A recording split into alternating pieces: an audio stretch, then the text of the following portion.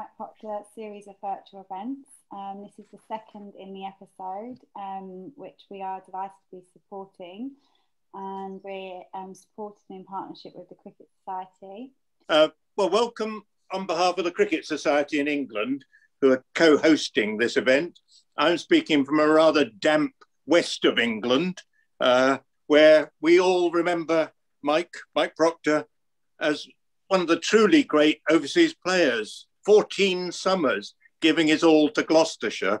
And later in the session, we're going to be joined by two of his teammates from that time, Jack Davey and Andy Brassington. So very much looking forward to a West Country flavour to it. But of course, Mike was much more than that. He was a great South African cricketer in a great South African team that was captained at the end of the first era of South African cricket before the ban by Dr. Ali Barker, who is also on the call today. So we're going to have some fascinating talk about South African cricket as well. I've met Mike a few times and I'm immensely impressed by him. He's a man who could have been one of the all-time greats of Test cricket, but because of politics was deprived of that opportunity. But nevertheless, he's got no trace of bitterness about that. And he gives his all to his life, just as he did on the cricket field all those years ago. And his great passion these days is the charity he set up. He went into this school, Ottawa School in Durban, to help out with some cricket. And so overwhelmed by the needs of the children, 90% of whom comes from AIDS-ravaged families, that he's thrown himself into much more than just the cricket in the life of the school. So one of the purposes of this session is to raise money for the Mike Proctor Foundation in the work they do. And it's a terrific charity because it's so focused on the needs of a group of people. The money gets where it's needed straight away.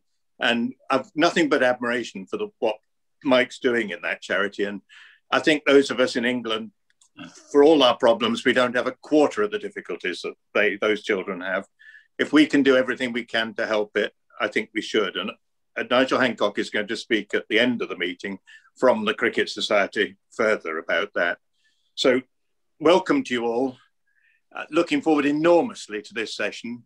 And I now pass over to Roger, who's going to conduct the interview. Good afternoon, everyone. Welcome, one and all. My name is Roger Cooper. I'm a trustee of the Mike Proctor Foundation.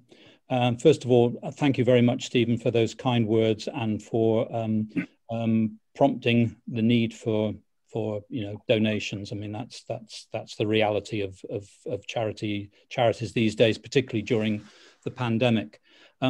As Michelle said, this is the second in a series of talks with Mike Proctor and various guests that he brings on, all of whom have obviously a cricketing background. And the last one we had with Barry Richards was fascinating.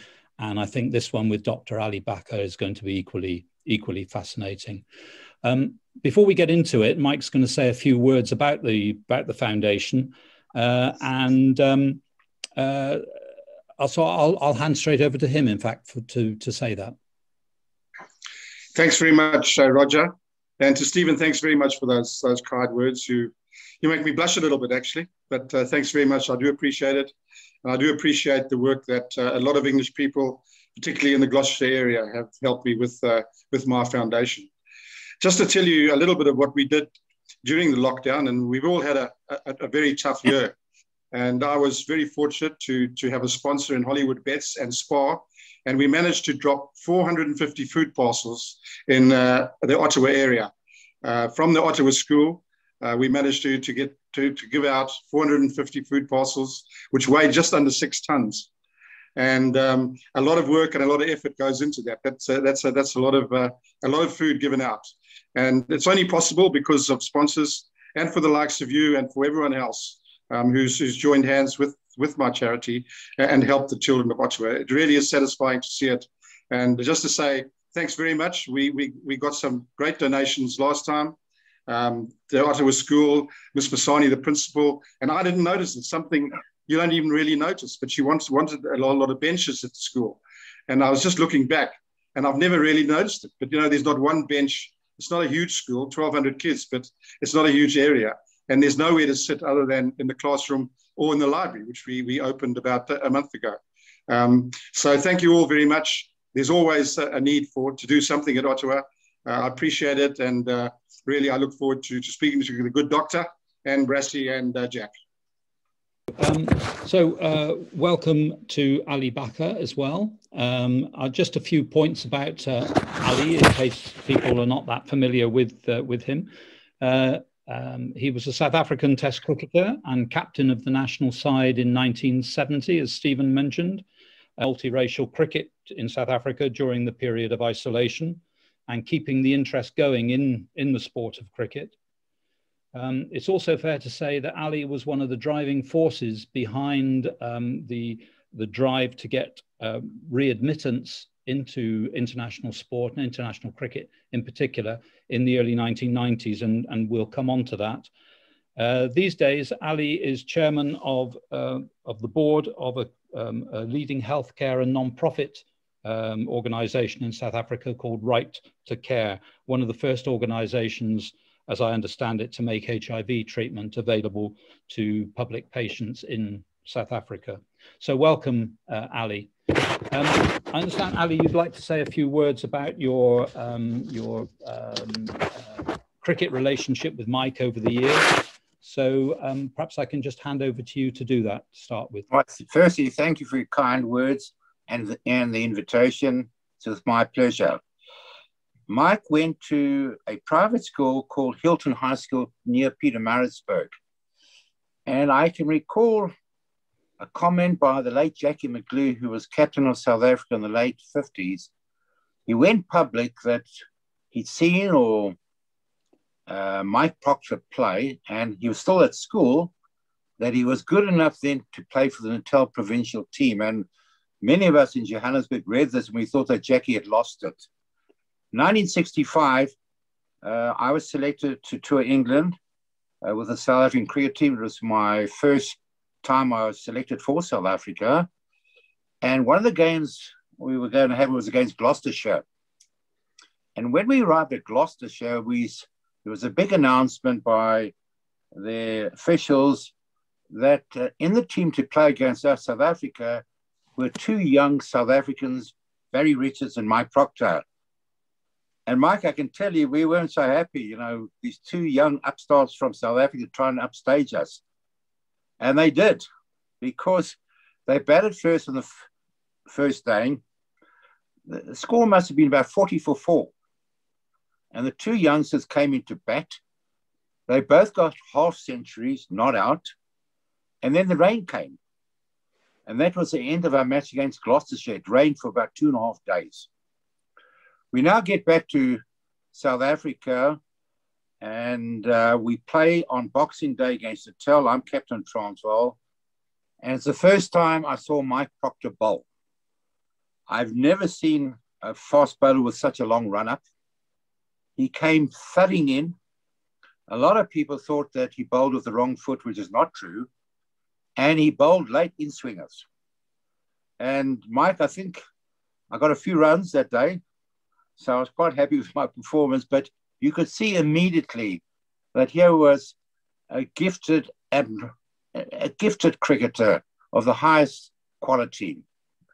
Then in February of the next year, we have our return match against Natal in Durban. And day one, I won the toss and we bat first. And we score about 260, 270, not bad. Day two comes, and you won't believe it, Natal are about 19 for 4 wickets. Colin Wesley's out, Lee Irvin's out, I think Jackie McGlew's out. And our wicketkeeper was the late Johnny Wade, who probably was South Africa's best ever wicketkeeper batsman. And I can remember having a discussion with him in between overs. I'm the captain. I don't know whether it came from him or me, but one of us said, should we enforce the follow-on? And then immediately in came Mike Proctor. It was a 7.5 hours day's play. We never got another wicket the whole day.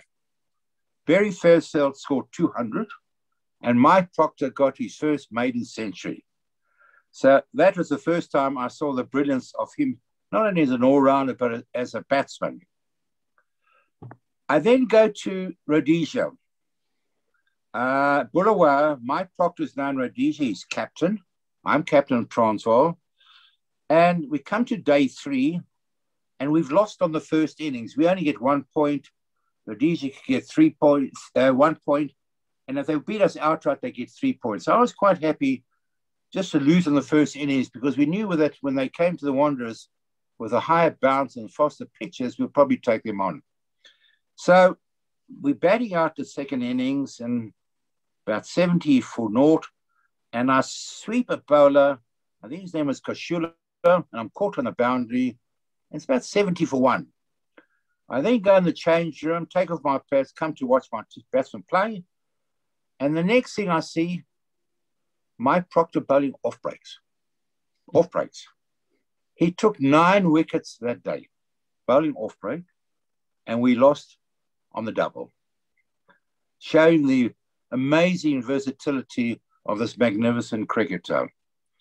Right, we then play against the Australians, and Mike came in the first series against Bobby Simpson's team in the 3rd test in Durban.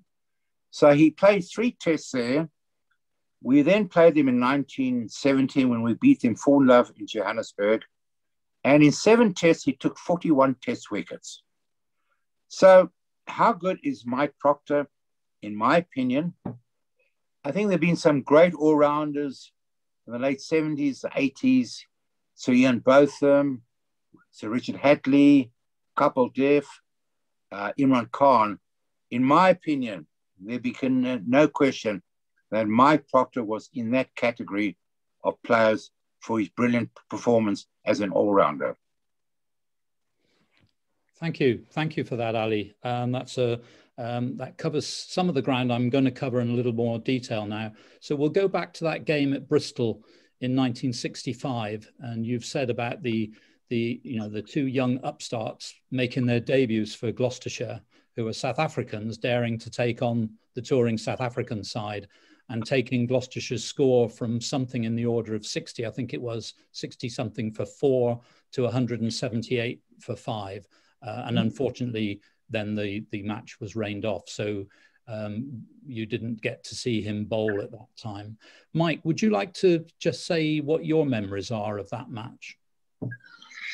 Well, unfortunately, as Doc said, there was a lot of rain. But I remember being very excited with Barry. You know, we were over there playing the Gloucester second 11 as Gloucestershire wanted us, Barry and I, to stay over and qualify to play for Gloucestershire in the county games. And the rules then were no overseas players, but overseas players could obviously play out of the county championship, which meant that Barry and I had the opportunity to play against the touring team, Oxford and Cambridge, and that type of team. So we were picked to play for Gloucestershire against South Africa. And it was a pretty strong South African side. But we didn't have much opportunity to get together, funnily enough. But I remember Barry and I getting together. I think the score was, I think Doc said about 40 or 50, about 60 odd, I think it was, for 4. And the wicket was doing a bit early in the season. It seemed around a lot. And South Africa had a pretty strong attack. And then it was decided that Graham Pollock should come on and bowl. Now, Jeeps, as he is known in South Africa, was a makeshift bowler. He was a guy that came on to break up a partnership. And that's exactly what he did. I think I holed out at back with square leg, and Barry went for a cut, and he got caught behind. So there we were against the might of South Africa, having sort of put on just over 100 for Gloucester against our teammates. We were bowled out by a part-time bowler. So that was a bit disappointing that we didn't follow through. And the disappointing part was that we never had any more play. I think we bowled a couple of overs in the evening, the first day, and the next 2 days we rained out. So that was very disappointing. Okay, thank you. Thank you for that. Let's fast forward about 18 months to when you made your debut for South Africa in January 1967. Ali touched on it, but I understand, Mike, that you actually played, you were 12th man for a couple of the games for the first and second test matches in that series, and you got on and you you actually took a couple of catches. Do you want to mention anything about that? Yeah, I remember it very well. Obviously, very, very excited to be named as 12th man. I didn't think I was going to get included in the South African team, and so to be made 12th man was very exciting from my point of view. And I remember, and I think Ollie will remember it as well, is Colin Bland was injured. He dived into the paling at the Wanderers and did his knee in. So I came in for the rest of the innings, which I think it might have happened during the second innings or part of the first innings when Australia batted, and then I fielded the whole of the second innings. And in fact, Trevor Goddard got the last 2 wickets, and I caught one at leg slip and one at sort of leg gully, the last 2 catches, which for me was very exciting. So it was a great introduction for me, being 12th man. And then 12th man in Cape Town, and Ollie will remember that very well because Graham got injured, and there were a number of other injuries in that game. So I think I was 12th man on the field for the duration of the time we fielded, and we had another couple of 12th men on as well because we had huge injury problems, and we lost that test. But we ended up winning the series, as you know. Yeah, and from that game at Newlands, the series moved on to Kingsmead in Durban, and that's where you made your full international debut. And that must have been quite something at your home ground, presumably in front of your family and friends. Have you got any memories of that? And perhaps Ali may have some memories of that as well. Jackie McGrew was captain of Natal, and Eastern Province had to bat for about 20 minutes, 25 minutes the second evening. And the wicket was turning a bit, and Jackie gave the ball to Pat Trimborn, who ended up playing for South Africa because he had a very good seam bowler, and to Norman Crooks, an off spinner. And there I was champing at the bit, trying to show the selectors that I could bowl, and was pretty annoyed about it all.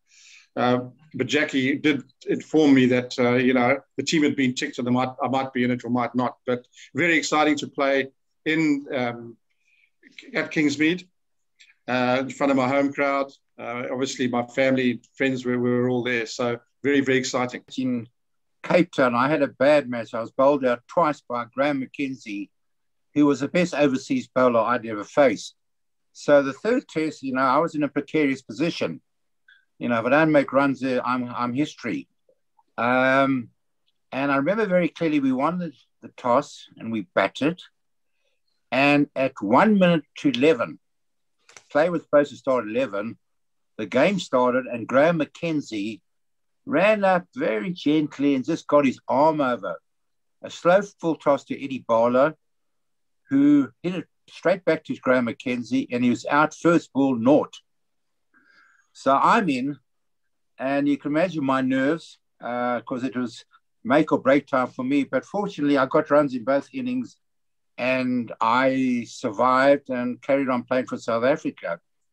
I always tell people that because I was batting number 3 then, that my best performance in Test cricket is that I kept out the great Barry Richards for 5 Test matches because he was next in line to take over from me. And I always tell Barry that that's my best Test performance. But Mike just thundered in. I mean, you could see the anxiety that he created because they had a very good batting team there. Bobby Simpson, Bill Laurie, Ian Chappell, etc. But we won that test. We won the 4th test. Now, the 4th test, day 5, it rained all day. They would have lost that test match as well. And then we won in Port Elizabeth. So we won that series 3-1. That's the first time ever an Australian test team had been defeated in South Africa. And as I said, had it not rained in the 4th test match on the final day, that series would have been won for us 4-1. Thank you. You actually made, according to my notes, you made 47 in that match at Kingsmead when Eddie Barlow was out for a duck. So you were almost opening. 60 not out in the second innings. I must say that, Mark. Yeah. Okay. I'll let you say that.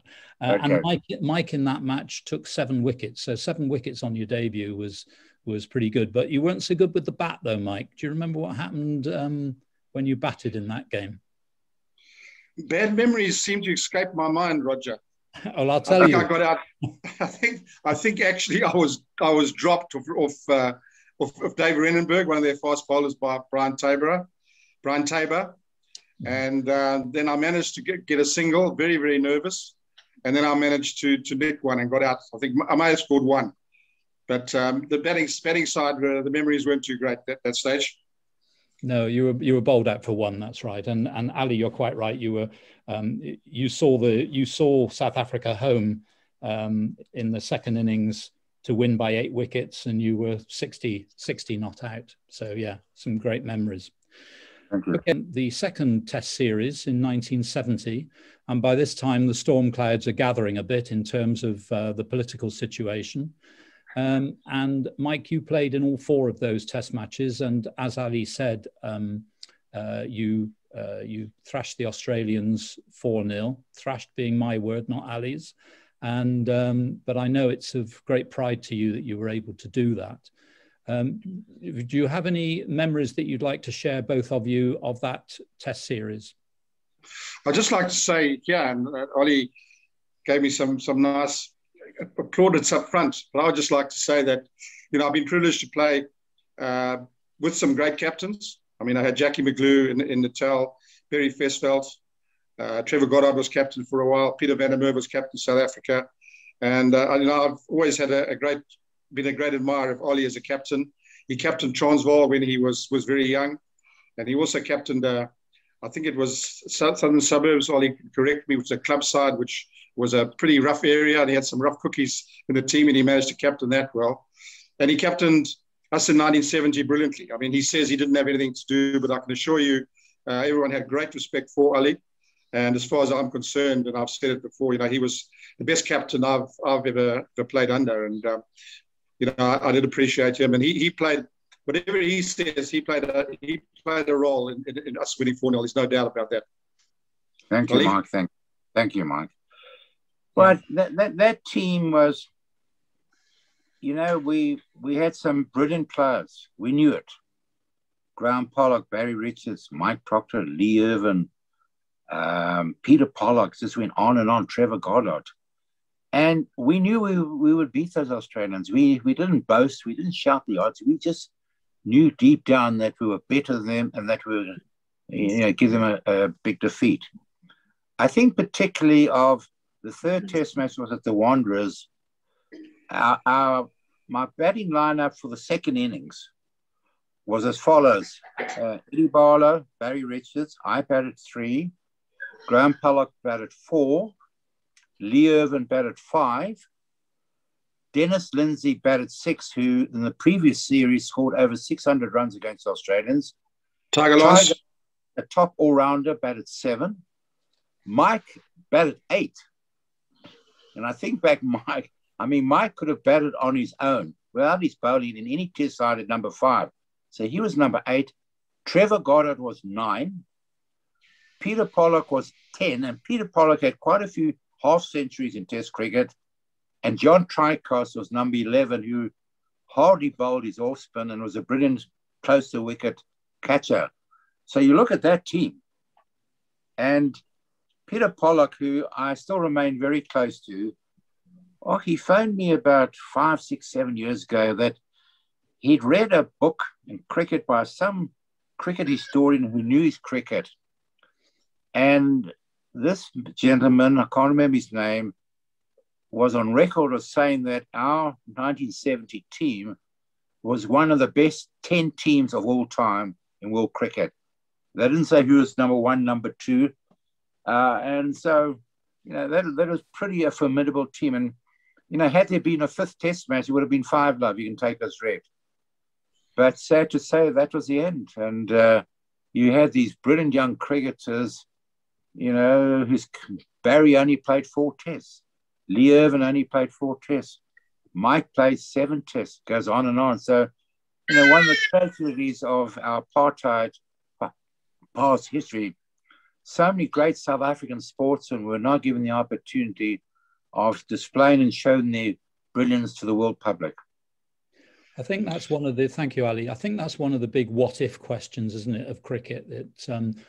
what if that South African team had played against the Australians and the West Indies, the great Australian and West Indies teams of the mid and late 70s? That would have been quite a contest, to say the least. Rog, can you just ask Ollie if he remembers that? Obviously, he remembers that partnership between Graham and Barry.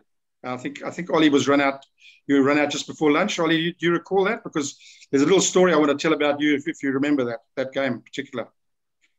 Well, look, it's quite interesting, Mark, you bring this up. It was a hot day. There was such excitement in Durban about this team that beat an Australian Cape Town coming to Newlands. I said to Bill Laurie, the Australian captain, I said, look, there's such excitement. There's no TV, but people on the radio, if they hear that South Africa says batting and what time the game starts, they'll come and flood, come to the grounds. So he agreed to an early spin. I won the toss, and it was such a good batting pitch and such a good weather. So, of course, I said, we'll bat first. I recall that the umpires at Kingsmead, they were at 90 degrees to the main pitch. And it so happened, and Michael remember, that they were placed almost underground, that from their change room, they couldn't see the pitch. So they never knew that we'd spun early. And then at about 2 minutes before half past, of course, they could do a second cutting of the grass at 10:30, half an hour before 11 o'clock. They came out and they decided to give a second cutting, which they were permitted to do. So why I'm telling you this, because it came out much later down the years that Ian Chappell went public that I cheated, that I was part of the umpires giving a second cutting, which is absolute rubbish. And I remember phoning the umpire, Mike, what was his name? He was a civil engineer from Durban, Gordon Draper. Oh, Gordon Draper, correct. I phoned him and I said, this is what Ian Chappell's saying. He said, Ollie, you could tell Ian Chappell that the amount of grass we cut off on the second cutting couldn't fill a teaspoon. Okay, so that's the one part about it, So you can take it as read. Ian Chappell and myself have never been the best of friends ever since that. I think Ian Chappell managed to upset quite a few people during his career. Yeah. No, it didn't upset me. Anyhow. So we go to bat and I get in at about 10-1. And my Barry's on about 96, am I right? Correct. So I think there are 2 overs to go. So I want to give him the strike. So one of their bowlers, I think wasn't Graham McKenzie. Anyway, came round who was it? Alan Colony? Yeah. So he came round the wicket and I ran down the wicket just to kind of push it, to dot the ball, run and give him the strike. So I don't know, my footwork must have been all crazy because I must have run at an angle because he bowled me round my legs. So I was out and he never got his 100 before lunch. Anyhow, so in comes Graham Pollock. And I don't think I've ever seen in that period from lunch to tea batting that was displayed by those 2 great players that afternoon. I think in 120 minutes, they probably got about 160 runs. And they slaughtered the Australians. Barry got out at 140. Brilliant knock. Graham Pollock didn't like to be upstage. So he went one stage further and he got 274. And as I said to you before, I don't think I've ever or will ever see batting like it was displayed by those 2 great batsmen during that test match. Mike, what would you remind me about? Ollie, yeah, you described that brilliantly. What was an unbelievable display of batting, it really was. But I didn't realise that you and Chappell were at loggerheads at that stage. So this story is not during that series. Came out a lot later. No. Okay, but what I'm going to say is it was the second or the third morning, or it might have been the fourth morning, just before lunch. And Eddie Barlow's bowling to Ian Chappell. And Chappelli who unfortunately by Bill Lawry had been named as the best batsman in the world by quite a distance. Just come from India, done very well. They'd beaten India in India, which at that stage was very difficult to do. And Graham's at first slip, I'm at second slip, Dennis Lindsay's keeping, Eddie Barlow's bowling to Ian Chappell. And we know Chappelli's a very, very good hooker. And Bunter's got a good bouncer. It's a surprise bouncer. So Bunter's bowling is about 10 minutes before lunch. He runs up and bowls. And we are just waiting for Eddie to bowl a bouncer. And Dennis Lindsay and Graham, I said, come on, bowl about, give him a bouncer this ball, give him a bouncer. He doesn't do it. The next over is completed. There's 2 minutes before lunch. Barlow's going to bowl the last over. Come on, Eddie, you've got to bowl a bouncer, bowl it. The second to last ball before lunch, Eddie bowls a brilliant bouncer. What happens? Ian Chappell goes on the hook. He splices it very gently to mid-on. And who's feeling it mid-on but the good doctor? And the doctor spills it. The doctor dropped it. I have never seen anyone. Not only dropped it, it hit my wrist. It didn't even go in the palm of my hands. And Mike, as I got up, I looked to the open stand, and my brother had come from Joburg to watch the match. And I saw him just walk down the stairs and leave the ground. Well, I remember you standing in the dressing room, looking out onto Kingsmead for the duration of lunch. Anyway, we won the test match pretty comfortably. So interesting times though, good fun. Yeah. Okay, thank you for that. So just moving on from that brilliant test series where the Australians were drubbed 4-0. You were obviously there at that point looking forward to the upcoming tour of England, which was supposed to start in May 1970. But as I said earlier, the storm clouds had been gathering by that time with a lot to do with Peter Haynes' anti-apartheid demonstrations against the Springboks rugby tour, which had happened a few months earlier, where the rugby tour had been significantly disrupted. And the authorities in the UK realised very quickly that trying to provide security for a rugby match is one thing, for a 5-day test match is quite something else. And eventually, as we all know, the tour was called off. Would you like to just share your thoughts about that? First of all, how excited you were about coming to England, and then the disappointment of it being called off. Look, to be honest, I never felt the tour was going to take place. The reason being very simple, that the Labour Party were in power. Harold Wilson was very strong. He had a majority in Parliament, and I just couldn't even get excited because I just knew it would never take place, and that's what happened. It was impractical, and like you said, there, Lord's 5 days to get security people to prevent people from running on the field would have been impossible. So I wasn't surprised. I didn't get excited. I knew it wouldn't take place. Mike? Yeah, I agree totally with Ollie. I'll never forget going back to 68, I think it was, when D'Oliveira played in the 5th Test against Australia, the Ashes series, and D'Oliveira got 150. And then he was left out of the team that was meant to tour South Africa. And I think from then, as you said, the dark clouds were looming overhead. And I agree with Ollie. There was no way, because I'd been playing cricket in England 68 and 69, and then 70 came along. I mean, I realised that tour that was never ever going to take place. But I must just say, to have the opportunity to then play for and represent the rest of the world under the great Gary Sobers was actually fantastic. It really was one of the most enjoyable series that I've ever played in. It was such a wonderful side. We had such good team spirit, camaraderie between all of us. We still keep in contact. And, the tests actually were pretty closely contested. The first test, just summing up Gary Sobers, the first test match we played at Lord's, and England batted first.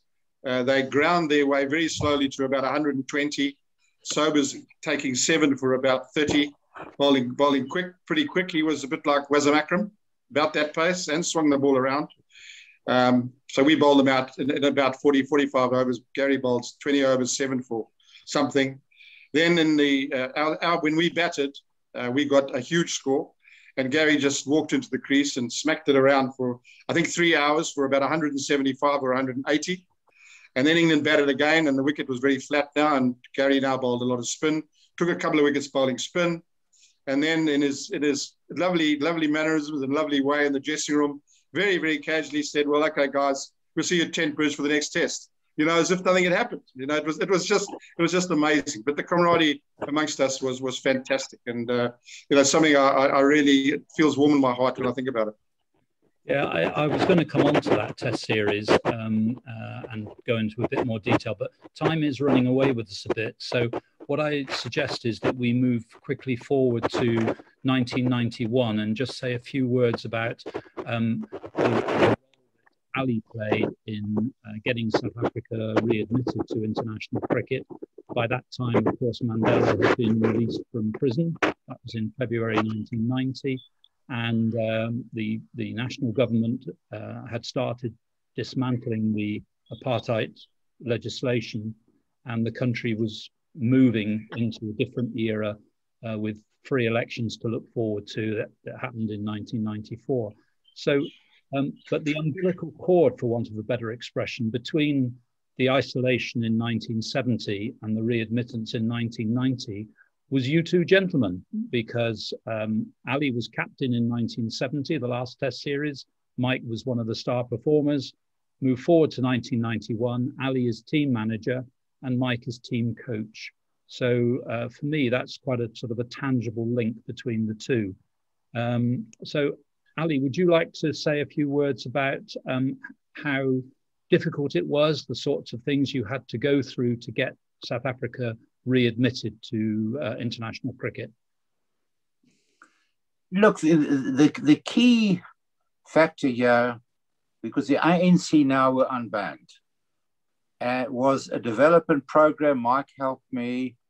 We started this in 1986 of taking cricket on a significant basis to the black townships, the young children. You know, it used to be said that blacks could only play soccer. It was rubbish. Once we started and we saw there was potential, it grew in momentum.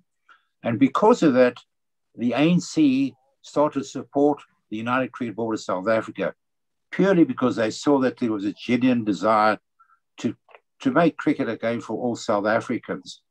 The key person here was not me, it was the late Steve Shweti. He was in Robben Island for 15 years, then went into Zambia. He was adored by Nelson Mandela, very close to Thabo Mbeki, and he was the key factor in helping to unite black South African cricket and white South African cricket. He was a key factor. And it's incredible to think back, Mike, that democracy constitutionally only came into South Africa in 1994. But in 1991, Thabo Mbeki gave a letter to me and to Steve to go to the ICC to tell them that they support our readmission back into world cricket. And not only that, we went to India in November of 91. I mean, Mike was the coach. No South African plane had ever flown over India. In 1948, when the Nationalist Party came into power, the first country to leave the embassy was India.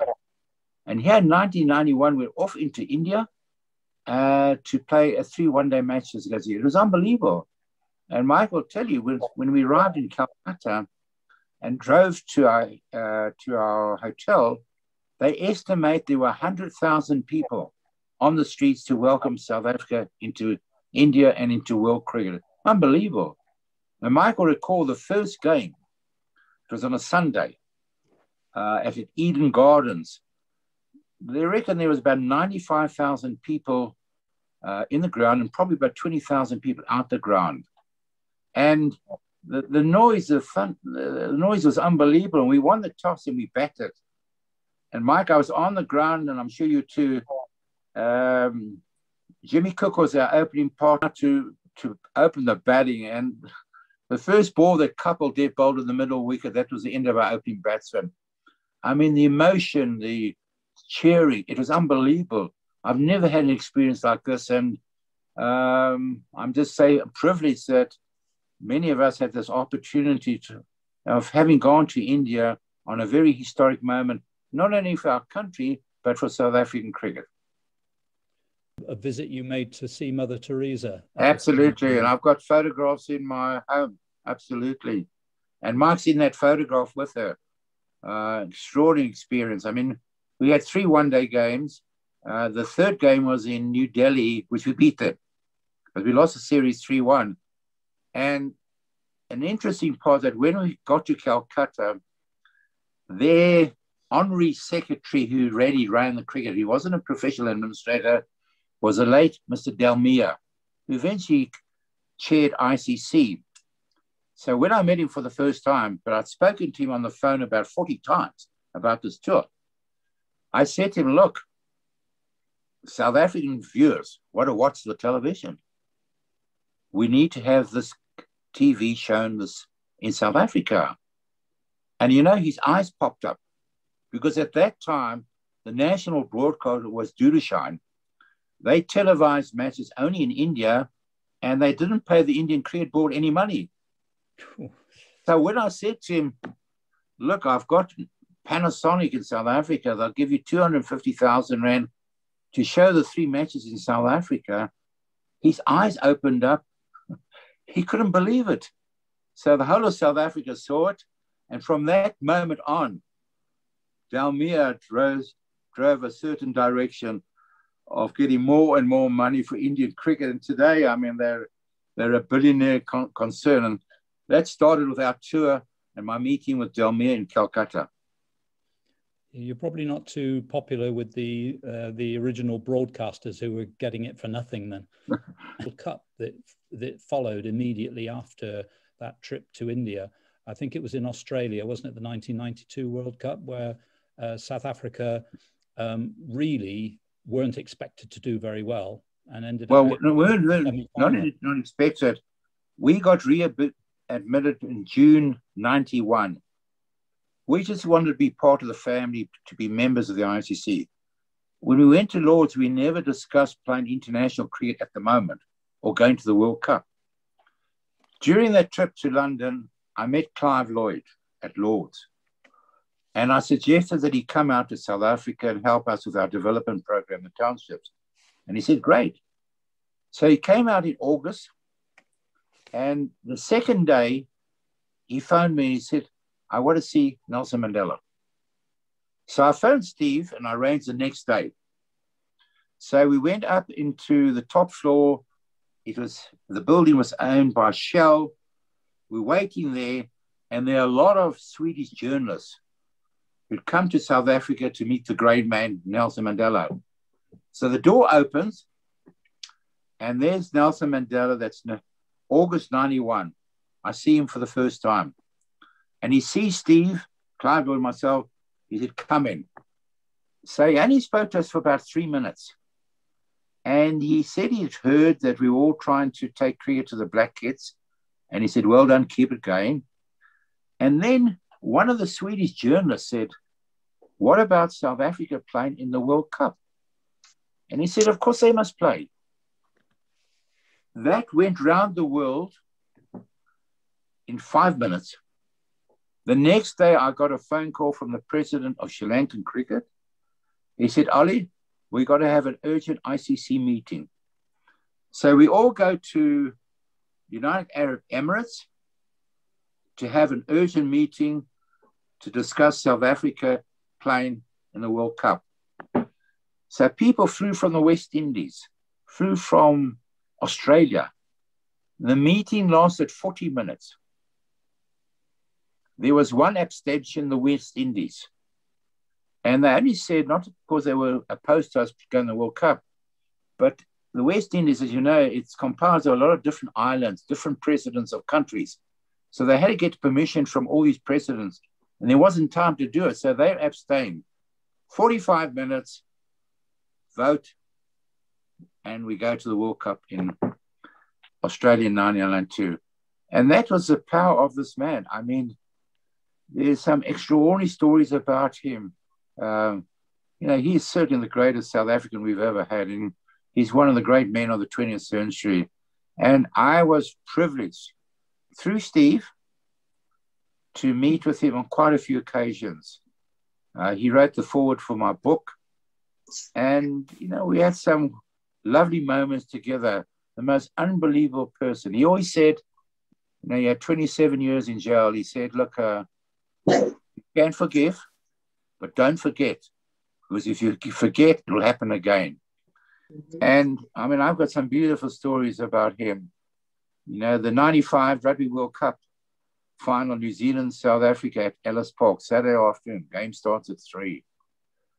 I'm told reliably at 2:30, his bodyguard knocks on the door of the Springbok rugby team. Can the president come in?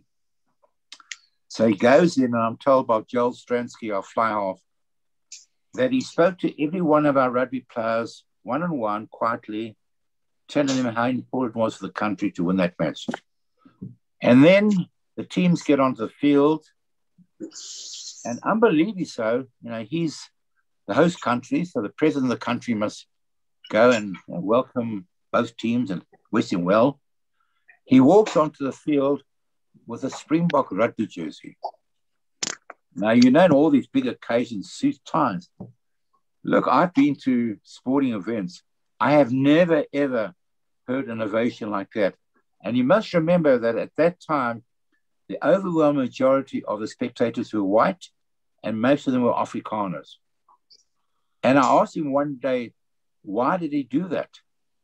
He said, Ollie, you know what? Let me tell you. I'm the first black president of this country.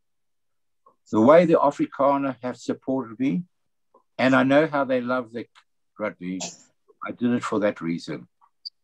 And I'm told reliably that a bit later, the ANC called him to a big meeting. They were furious, fed up with him that he wore that Springbok jersey, and then he endorsed it.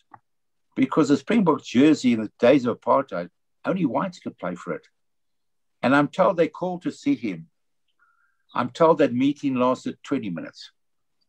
He just had such, I wouldn't say power, just, there's just something about him. I mean, he was the most extraordinary person this country's ever met and that I've ever met. That's a very moving story, and I mean, he clearly was an extraordinary man, and as you say, one of the greatest men of the 20th century, without a doubt. And that moment in the 1995 Cup final, which is shown in the film Invictus so well, really was an iconic moment. There's no two ways about it. So I think there's a lot more we could have talked about. I wanted to explore a little bit more of the World Cup, a little bit more of the England versus the rest of the world series in 1970. And I also wanted to explore a little bit more about what went on in South Africa during those 20 years of isolation, because through my reading, I understand there was a lot going on towards getting multiracial cricket, which the country has never really been given much credit for. So maybe we have to leave that for another time. I know, Ali, you've said that very kindly that you'd be very happy to come back on for a future event. And so what I would suggest is that we hold fire on all of that and indeed come back to it in a future event. Mike Proctor is a special person. We've had a close relationship from day one. Day one. He once stayed at my house in Parkmore, and his wife was a very good tennis player. Very good. Yeah, international. And as a young kid, I thought I was a good tennis player too. So I challenged her to a match on a Sunday at my brother-in-law's house. And Mike, you can recall, I got my whole family to come and support me. I think the score was 6-love, 6-1, and not in my favor. Welcome to both Andy Brassington and Jack Davey, who both played for Gloucestershire during the 70s. Maybe you two guys can talk a little bit about the relationship that you had with Mike during those playing days, and perhaps focus on some of the big matches that many Gloucestershire supporters will remember, such as the semi-final of the Gillette Cup in 1971 in Manchester, the final of the Benson and Hedges in 77, and the Gillette final in 73. Jack, do you want to go first? Yep, sure, certainly. I'd just like to say, I think that Ali had it tops when he said that Mike Proctor's a very special person, because he certainly was, and he is, certainly for what he's doing today for all those children. But really, when he joined us, he was like a breath of fresh air. The only problem with him was he knows little about cars. I hope it's improved from those days. But like most overseas players, he was given a hire car to use for his own purposes, and they would sponsor it. Well, he picked me up one day and took me, I think it was to Worcester, to play, and obviously he was going to bring me back afterwards.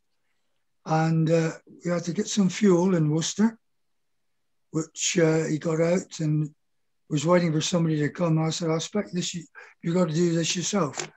Okay, he said, well, I showed him what to do. And I said, you've had this thing a couple of months now. I said, do you check the oil?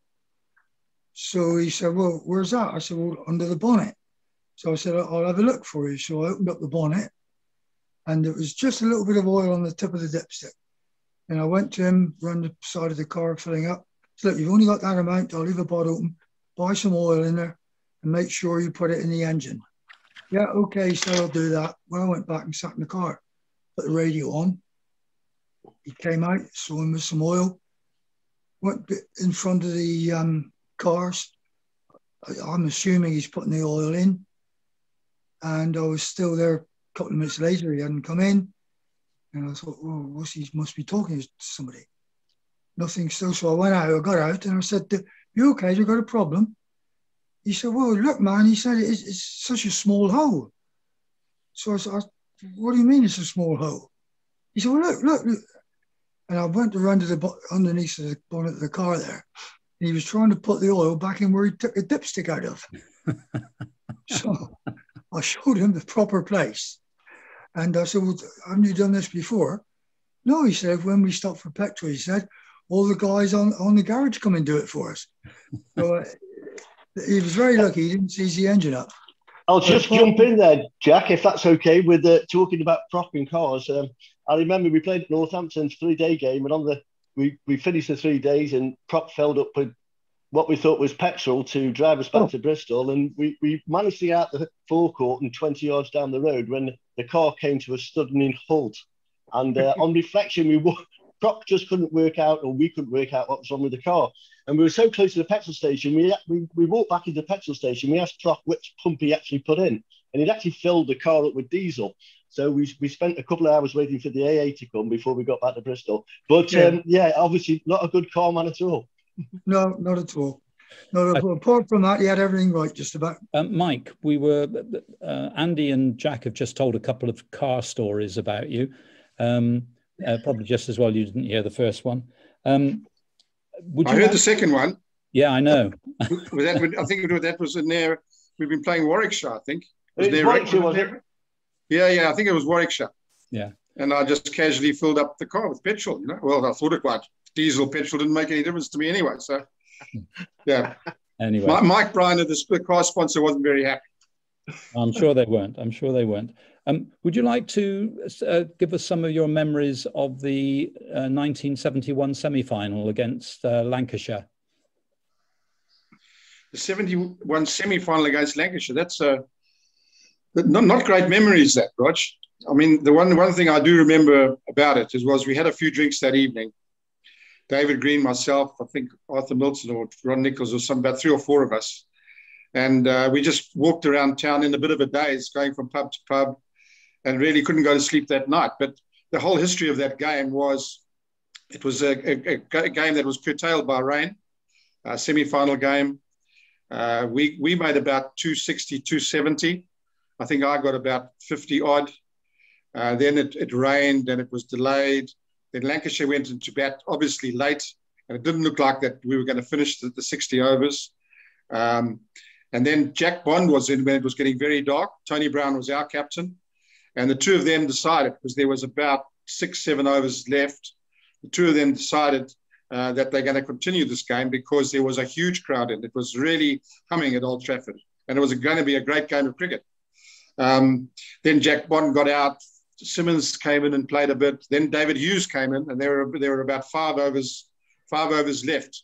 And I'd said to Tony Brown, now Dickie Bird was at my end where I was bowling, and you could see the station lights on. At this stage, I think it was just after 9 o'clock. The BBC were televising the game, and they delayed the 9 o'clock news to show this game live. And I said to Tony Brown, I said, Brownie, I said, just leave John Mortimer for the last over. I said, by the time I've finished mine, it'll be too dark for anyone to see anything. And he sort of didn't quite realise what I was saying. But I remember my second to last over that I bowled. I bowled the last over, I think when Jack Simmons smacked me for a 4 to win the game or something. But Dickie Bird, I was then sort of taking my time a little bit. And Dickie said, hurry up, Rock. I said, Dickie, I've just been batting. Now I've been bowling. I'm in my 9th, 10th over. I said, I can't go any faster. Oh, okay, you're going to go. I said. But, I had it planned. It might not have been too good. But if I was going too quickly through the overs, I would just, make me bowl a no ball, which would give me another minute or two to make it darker. But a very, very exciting game. And the hardest part about that was actually the batsmen had the best view because they had a side screen. I remember fielding at long on when David Hughes went absolutely berserk and hit the 26 or whatever it was runs to get them within a couple of runs of the winning total. And he hit one. I remember looking around. I thought it was coming on the leg side. And I thought it was in my direction. And I was looking up, trying to find the ball. And the ball actually went over deep mid off. So the field it was really, really tough. And although it was dark for the batsmen, it wasn't impossible, that's for sure. But a great game of cricket, 1971, 50 years ago. And maybe we can have a celebration, or Lancashire can have a celebration on that game. Yeah, well, as you know, we are thinking about that. So for the benefit of the attendees, we are looking at a specific event to celebrate that 50th anniversary. Although by the time with COVID, by the time we are actually able to do it, it'll probably be the 51st anniversary. But more about that anon. Let's move on to brighter things then. Gloucestershire's first ever Cup win in 1973 when you beat Kent at Lord's. Yeah, very exciting times. Jack, do you want to start with that? Yeah, I do. But can I just go back to the Old Trafford game with you a minute? Do you remember how you got out at Old Trafford in the semi-final? Jacka, I remember very, very well. Yeah. The umpire was Arthur Jepson. Yeah. And Peter Lever bowled me a short ball down the leg side. It might have been an attempted bouncer, but it was more of a long hop down the leg side. I went to have a hook or a pull at it. It came off my gloves. I'd finished my shot almost before the ball came, and it looped up. And the Lancashire wicketkeeper dived and caught the ball. And my recollection of it was that he picked it up off the ground, to be honest. What is yours, Jacka? Well, this was long before they turned the square around. The wickets were the other way around. And there was 3 or 4 of us sat on the balcony, which is straight in line with the end that you were batting at. Now, when you push that ball down the leg side, engineer dived across and caught it one-handed in midair. As he fell, it dropped out. His body weight had taken him forward. He put his right arm out and picked it up off the floor. He made such a song and dance about it that eventually you were given out, but you weren't out. And what has always upset me is that some of the other players out there, the Lancashire boys, must have known that. I see Peter Lever quite often down here. He lives about 20 miles away. But he said he couldn't see it at the time. And he wouldn't have done because probably his follow-through would have been covered up by you. But you were cheated out. And as we know, once you got 50 or 60, you didn't stop. And that's always infuriated me, that little piece. But to make it worse, when I think it was something like 35 years later, there was a program that the BBC brought on, a sporting program late at night called The Days of Our Lives, which a chap called, what was it? Can't remember. It was interviewing 2 or 3 people from various sides during the 60s and 70s over their performances. They would be a top football club, rugby club, and cricket county. And Lancashire were brought on because of their success in one-day cricket through the 70s. And their panel was Jack Bond, David Lloyd, and Farouk Engineer. And the question master, the host, said to Engineer, I understand there was a bit of a dispute about a catch. And Engineer looked up and said, oh yes, he said, but it only bounced once. Jack, I can't believe a wicketkeeper would do that, mate. That's terrible. I know one that sat not far away, but it was disgusting. And nobody else about it. He should have been called back. But he actually said it on live television with Jackie Bond and David Lloyd sat there, and their looks on their faces, you would not believe. Absolute, shock for a start. But yeah, good that was the reason why we lost it. Yeah, good story, Jack. We've got a question for both Mike and Jack Davey about sharing your memories of your important parts, your respective important parts in the Gloucestershire victory over Sussex in the Cup final in September '73. And the writer says that Mike scored 94 and took 2 for 27. And Jack Davey took the key wicket of Roger Prideaux. But before that, I know Andy has some memories of that cup final as well, from a young cricketer's point of view, who had just joined Gloucestershire. Is that right? Yeah, Roger, that was my first year. I came down from Stoke-on-Trent as a long-haired, loud-mouthed young man, and not a lot has changed apart from the hair. And it was amazing to come from a minor county into a first-class county, not knowing a great deal about first-class cricket, but very quickly realising what a standard that I had to get to perform at first-class level. It was a fantastic summer. And although I didn't play a first-class game, I was lucky enough to attend the cup final in 1973. Tony Brown, the then captain, had given me a couple of days off, so I went and stayed with some relatives in Broadstairs and travelled up on the morning of the game. I wasn't in the squad, but I was very much heavily involved with a great bunch of lads. And what a performance, what a great day by the team. And my memory, apart from the outstanding performances, Tony Brown, Proc, and that was young Jim Fote, who was just a young boy in his second year as a pro, running out Tony Gregg. Brownlee, the captain, had said to Fote at extra cover, Luke, Greg, he'll actually get off the mark, so make sure you don't let him have a single. And true enough, he pushed one out to the offside and started to go for a run to Tony Gregg. Fote picked it up first time and had the common sense, rather than throw the ball because Greggy was halfway down the wicket, he ran to the wicket and just took the bails off before Gregg could get back. And it really was a massive turning point in the game. And Fote had a fantastic day, obviously, and to win the cup and everything. But the day ended a little bit not as Fote had hoped for, because during the celebrations, I wasn't a member of the playing squad, but I was certainly a member of the celebration squad afterwards. And we had a great time. And Fote hadn't got changed. He was so excited. He got his gold medallion around his neck from his winners' medal. And he decided he was a little bit hungry. And there was a fish and chip shop just around the corner from Lord's. And off he went. And we gave him a couple of orders to get some for some of us.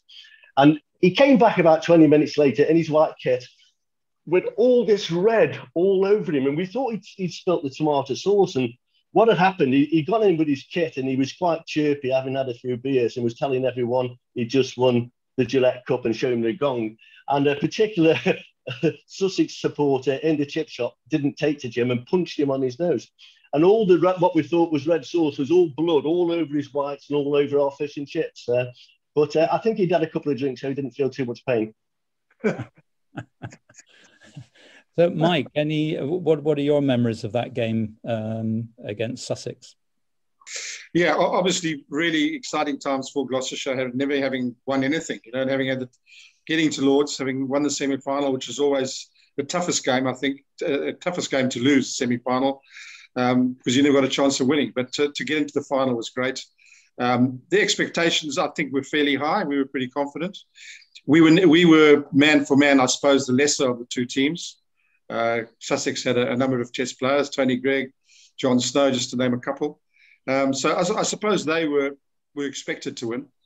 But I remember that what Brassy was talking about, Foti, a great character, Jim Foti, and a brilliant fielder. He really was. And to see a plan come together and Foti run out Tony Greig like that was fantastic. And I think that probably could have swung the game distinctly in our way. It was but exciting times, particularly for the Gloucester supporters. It was fantastic. You know, they had supported me and when I first started playing for Gloucester in 1968, and to win a trophy in 73 was, to me, really great for our supporters who were fantastic supporters, as Jack and Brassy know. Yeah. You probably remember, like Roger and everyone listening who was from Gloucestershire, that it was quite often called Proctorshire, which none of the players minded that at all. And the sight of Proc running in with his blonde hair flying about in the crowd, what super supporters we've always had, screaming Proctorshire, la la la la, Proctorshire, la la la la. Absolutely brilliant.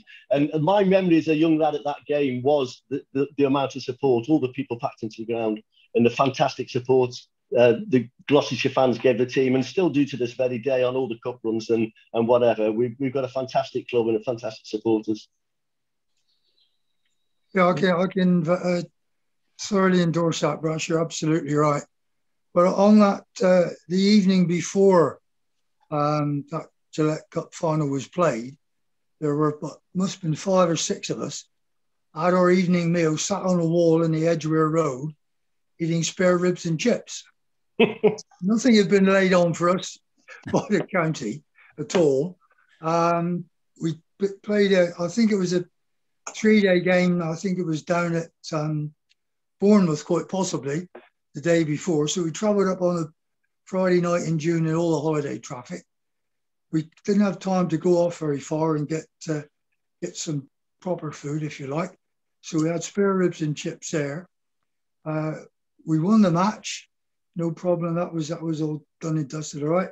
Now we had to get in our cars on a Sunday morning and go off to Chesterfield for a John Player match.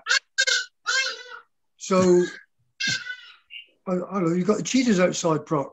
They are the Hardy-Dars, aren't they, Mike? Hardy-Dars, I'm afraid. Hardy-Dars. Birds, big birds, for those who don't know what a Hardy-Dar is. I thought it was Punch and Judy had come on. That's the way to do it. No, it was a pretty busy weekend, actually. Yeah. And when we got to Derbyshire, I think John Mortimer had to toss up, and there was a danger of me opening the batting up to about 5 minutes before the game. So there were only 4 of us on site at Chesterfield. But it was good. It was happy days. It was a great victory. And Jack, I'm surprised the club's dietitian let you eat fish and chips prior to a final there, mate. What was he doing? Well, there you are. Shatner went in for a second lot, so because he didn't get enough batter with the first. No, that's how it was. I mean, we talked. We didn't know any different. You're talking about the semi-final. We went through all that. We finished it 9:10, fielded 4.5 hours without a break. There was no win bonus or anything like that. We had £5 each as our appearance money. So different days. Obviously, like to thank Ali Bakker for his contribution, and to Andy Brassington and Jack Davey, and also to thank the Cricket Society for co-hosting this with us, and to Michelle Page and her team for making the event happen. And thank you for everyone who has contributed any donations to Mike's Foundation. We're planning another event in June, and we will let everybody know as that comes together. So I will sign off now and say thank you to everybody, and hand over to Nigel Hancock, who is chairman of the Cricket Society, to play us out, so to speak. Thank you. Thank you. Thank you, Roger, for sharing that, sharing great. A big thank you to Mike Proctor, to Dr. Ali Bakar, to our other guests, Jack Davey and Andy Brassington. So thank you all for that on behalf of not just the Cricket Society, but all others who are watching. Stephen Chalk hinted at the beginning that I wanted to say a little bit about the future relationship between the Cricket Society and the Mike Proctor Foundation, something I've been talking about over the last week since the last event. And what I would like to say today is that we, the Cricket Society, have decided that we would like to donate with immediate effect £1,000 to the Mike Proctor Foundation. This is from a fund we have, which was left to us by one of our lady members, Vivian Hogarth, who wanted us to support, in what way we thought best, young and needy cricketers. Well, certainly, as we've heard today, and is on the Foundation's website, there are a lot of young and needy people in South Africa, and Mike Proctor and his colleagues' work is certainly turning some of them into cricketers too.